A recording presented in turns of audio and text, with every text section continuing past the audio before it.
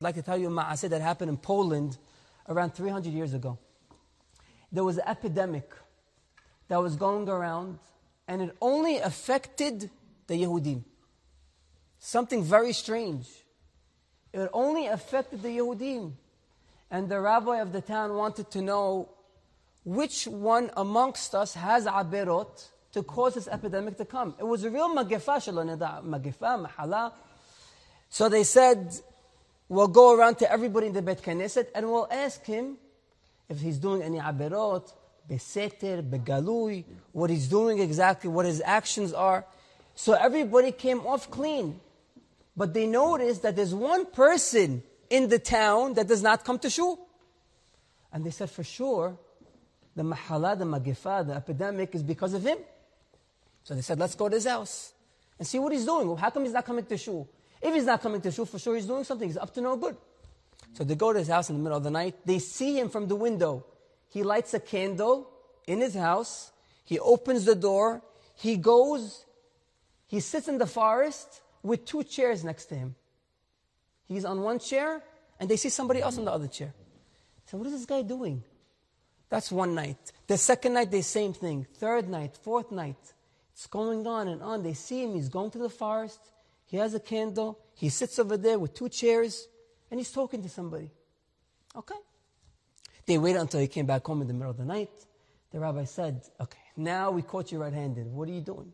Number one, you don't go to shul. Number two, what are you doing in the yard, in the forest? Who are you talking to? For sure the epidemic came because of you. He said, look, I can tell you one thing. I don't come to shul for a specific reason which I can't tell you.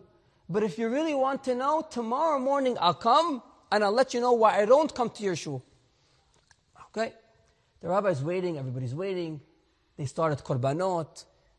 Ashresh bepetecha. All of a sudden this guy comes in with tefillin on his head. Everybody saw the tefillin, hitalfu. They, how do you say? They fainted, thank you. They fainted. So when they came to it, they asked the guy, what's so special about you? What's so special about you? We fainted when we first saw you. He said, nothing special, I wear tefillin. He said, we all wear tefillin. When we wear tefillin, nobody faints when they see us. He says, that's your problem. It says in the tefillin, "Vera'u kol amei haaretz ki shem Adonai nikra alecha ve'areu mimeka." When a person, Yehudi or Goy, sees a Yehudi wearing tefillin, he should faint from the fear that is on the Yehudi's face. So this person tells them, the reason why nobody faints when they see your tefillin is because you talk in a Bet Knesset. And that's the reason why I don't want to come to this Bet Knesset. Because if I come to this Bet Knesset and everybody talks, I will lose the power of my tefillin. They say, but who's this person with you in the forest? He says, that's Yirmiyahu HaNabi. That's the prophet Jeremiah. Which he was when the first Bet HaMikdash was destroyed. And every night me and him go to the forest. We cry not only for the Bet HaMikdash that was destroyed. We cry for the problem that everybody comes to shul and all they do in the shul is talk. I want